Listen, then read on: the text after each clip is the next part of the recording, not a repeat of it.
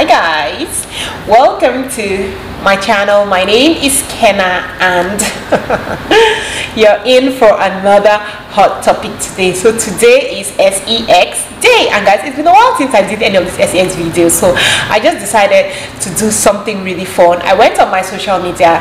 I did not go on Instagram and Facebook just because, guys, we have a lot of crazy people out there. I do not want people writing crazy things to me, so I went to my WhatsApp and I just asked a question. Tell me what turns you off, be it guys or girls. Just tell me what turns you off in bed. And guys, it is the responses for me. It got me laughing, and I'm like, oh my god, I cannot wait to share this with you. So if you're interested to see what turns guys off in the bedroom, just keep watching.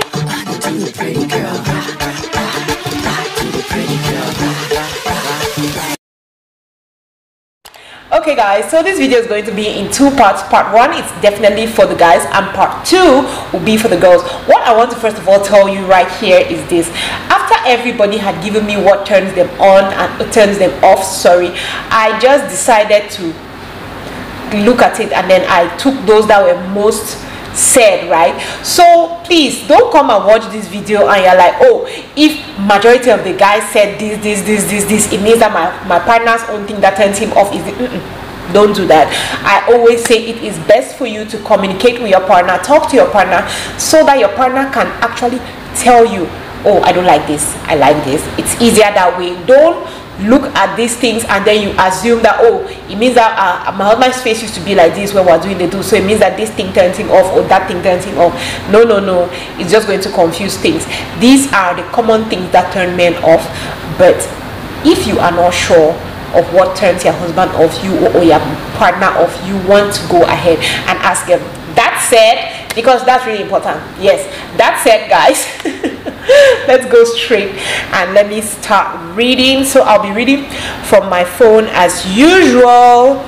Let's do this. Okay, so body odor, mouth odor, bad smells. That is the first one. Body odor, mouth odor, bad smells.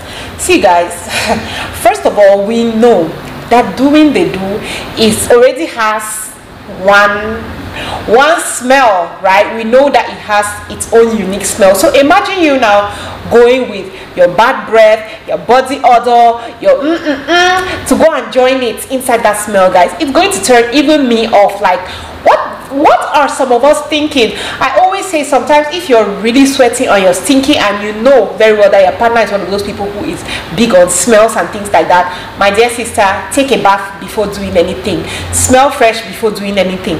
Don't go and be smelling like dry fish, hot pork when you're doing the do the guy, because it turns them off. Another person said hairy armpits, big bellies, and off the light baby.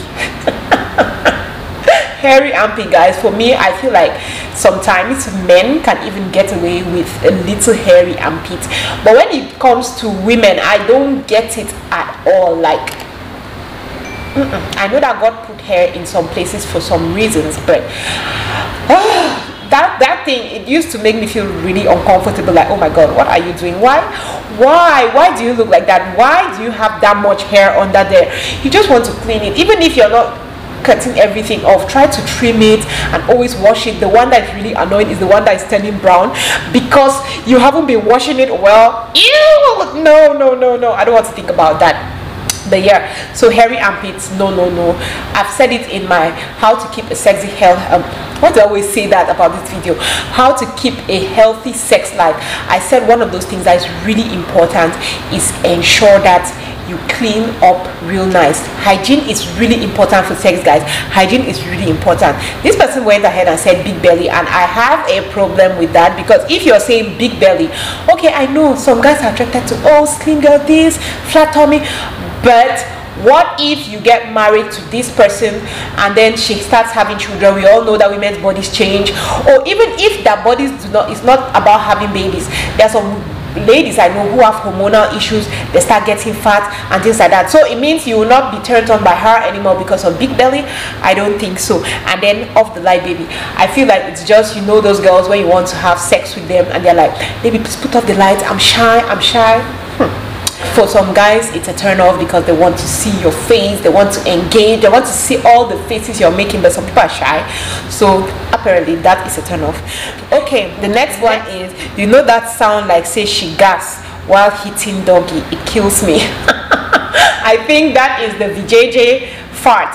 There's this sound, it makes one I can't believe I'm trying to do that, but it makes one sound, and for me, I'm like, that is nature. It's not like it's the girl that's actually doing it. So I'm like, why should that really anyway, different things turn people off, but I feel like sex is supposed to be that thing that is really engaging, so that even if that's a turn off for you, it's not something that she can help. It's not like it's something that she's doing intentional, so you have to just block your mind from it, basically. Or maybe be shouting while you're doing it, like, yeah, baby, don't it. So when the sound is coming, you're not here. Let me know if next one is, just lie there like a log of wood. Just lie there like a log of wood. A lot of guys have this to say. Like, a lot of guys were like, they really hate it when they are doing with you and you're just lying there. A lot of us women feel like, oh, sex is to please the man, so let me just, what the main thing is that my ting is there, he can use it as he wants, he can turn me, flip me, do this, and you're not engaging. Some guys really find it boring. So a lot of guys who wrote to me were just like, they really hate when women are in the act and they're not doing anything, they're just lying there like a corpse. It's really a turn off. So auntie, if you're one of those women who just lies down there and you're not engaging, you're not moving, you're not trying to please him while he tries to please you, up your game. Guys don't like that. The next thing, always saying harder. Why you know just use your toy one time? For me, this harder thing, I feel like the harder, this thing for me, I've always felt like it's a joke. I don't believe that some girls really scream at guys to hit harder, because what I know is that girls are more sensual, especially when it comes to do. So yes, once in a while we might want to be hit hard, but it's shocking to see that some girls will really be doing that a whole lot. Okay, the next one is, I forgot this. Okay, still the same person. I forgot this one. Shining your eyes and looking at me while we are kissing and doing. For me, first of all, I just feel like it's a vampire. You are a vampire if you are kissing and you are eyes open. Like, no, it just kills the romance. Like, why are you opening your eyes? Close your eyes. We're not supposed to see. But when this person talks about closing your eyes when doing the do, for me, I feel like it just depends on people and what they like. That's why I always say it's good to have discussions before you want to have sex, to just understand. Don't judge the person by their actions during the time when they are doing the thing, because I know some people who will tell you that what really turns them on is looking into their partner's eyes, feeling their every glance, like looking deep. Look at me now, I'm looking looking, like basically looking deep in their partner's eyes. It's more intense for them, while some other people are apparently saying that, why are you looking in their eyes? They're hitting you, why are you looking in their eyes? Like, hey, where are you going? So that's why I'll tell you that communication is really important. You want to talk about it with your partner. What turns you on? Do you prefer eyes shut or eyes closed? Like, just have the discussion so that you both understand. If you're doing your partner and your partner is looking at you and you close your eyes and you open by mistakenly and you see it, it's not going to be like, oh my god, why is she looking at me? Like, why? You're more of, okay, that's her thing. She likes looking into my soul while we're doing it. Next one is heavy makeup. Apparently, guys, apparently a lot of guys seem to feel that too much makeup is a turn off. A lot of guys said too much makeup is a turn off. Like, let me not say feel that. So I have had so many guys who complain about makeup. Oh my god, makeup, especially those ones that will pick you somewhere, they don't know how you look, and then you come and then you take it off and but yeah, a lot of guys were just like, too much makeup is a turn off. Like, they're scared of what is behind there. Like, as they're making out with you, they're just like, oh my god, what is behind there? Is it a monster? How does she look? Oh my god. So maybe we want to cut down on our makeup, try to be natural sometimes, because apparently too much makeup turns to turn. The next one is she isn't open to experimenting a lot. Like, see this one, it's almost like lying like a log of wood. She isn't open to experimenting. A lot of people want to spice up their sex life. Guys like to spice up their sex lives, so they might bring you different ideas. Let's try this. You're like, God forbid, not me. Jesus, which type of thing is that? How can you say this to me? No, never.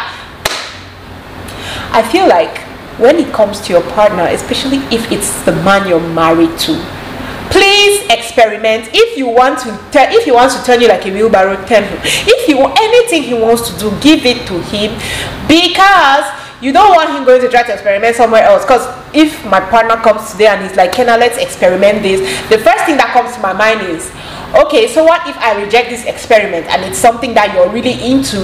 You definitely are going to go and try to experiment somewhere else. No, uncle, come. I am not an amoeba, but we're going to do this. We're going to try everything. I will turn my leg, even though I am old. I will try to put my leg like this.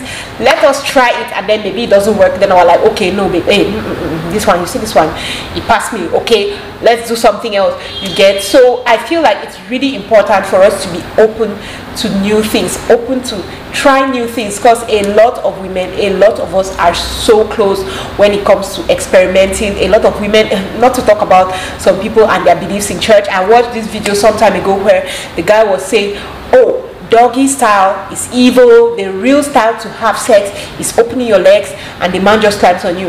And I was like, maybe I don't know the Bible that well, but is there any part of the Bible that said this is the style that you have to use to have sex? Like, I don't even want to go into that argument, but that what I'm just saying here is it is nice to experiment with your partner, because like I said in one of my other videos, boredom is a huge problem in relationships, in marriage. So sometimes just doing the same things over and over and over. There are some people that will tell you, oh, I have sex only on the bed. That's when they have sex. They cannot have sex on the floor. They cannot have sex on the chair, on the table, anywhere. No, sex is meant to be on the bed. So you want to be more open. Experiment with your better half. Okay, if you're not experimenting with them, who? And then last but not least, she pretends to enjoy it.